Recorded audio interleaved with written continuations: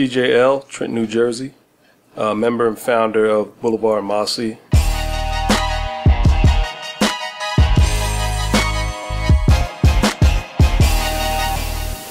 What inspired me was Grandmaster Flash, other DJs in the industry, DJ Cheese, Grandmaster Caz, Grand Wizard Theodore.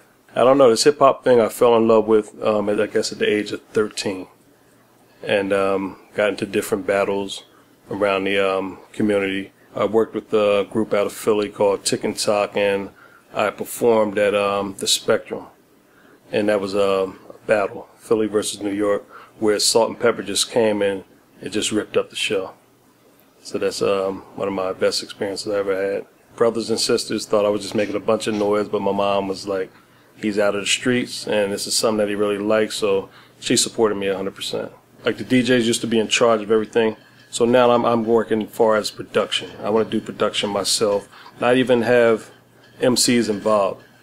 So basically I'm working with DJ Ready Red, and we're going to form our own production. No DJs, no MCs involved, and we're just putting production together, and we're going to take it from there.